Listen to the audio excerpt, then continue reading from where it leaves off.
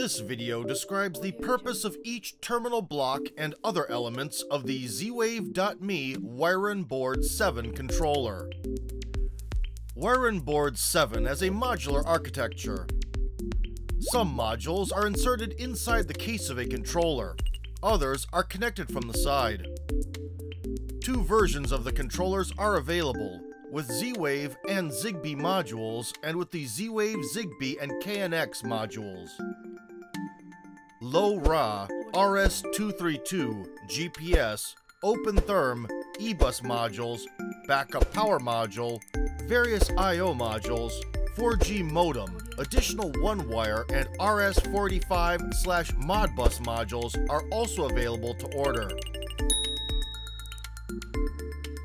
The controller is mounted on a DIN rail. There is a controller operation indicator on the front panel, S. Next to it is the power toggle switch, on/off. The first terminal block in the top row is for power supply, ground, and two power input connectors. If you connect two power supplies, the one that gives you the higher voltage will be used. This is convenient for connecting the main power supply and a backup supply, for example, a battery. The controller can be powered from a voltage of 9 to 48 volts. Two Ethernet connectors. Zigbee antenna. The built-in Zigbee module allows to connect Zigbee devices from various brands, such as IKEA, Akara.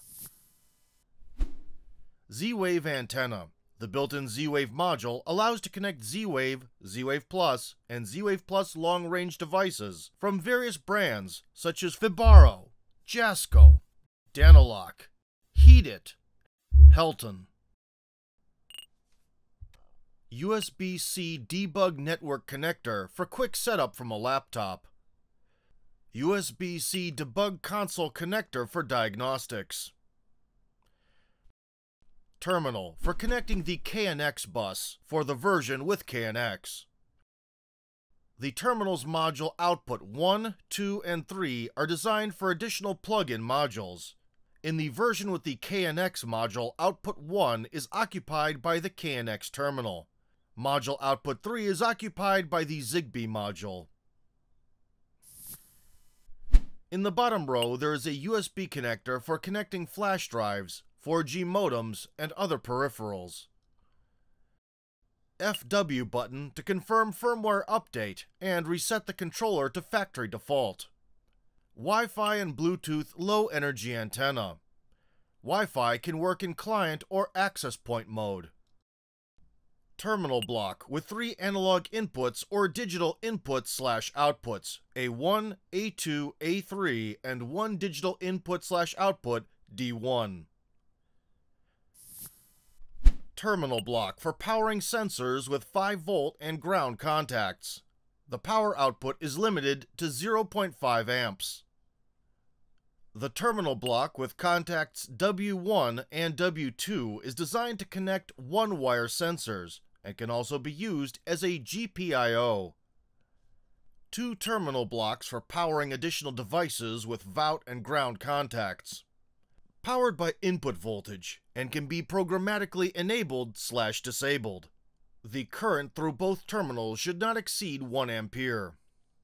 Terminal block for connecting the RS-485 bus with contacts A and B. Terminal block for connecting the RS-485 and CAN bus with contacts AL and BH.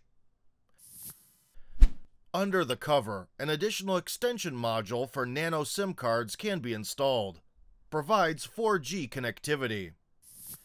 There is also a micro SD card slot on the left side. On the right side, there is a connector for connecting additional modules to a DIN rail.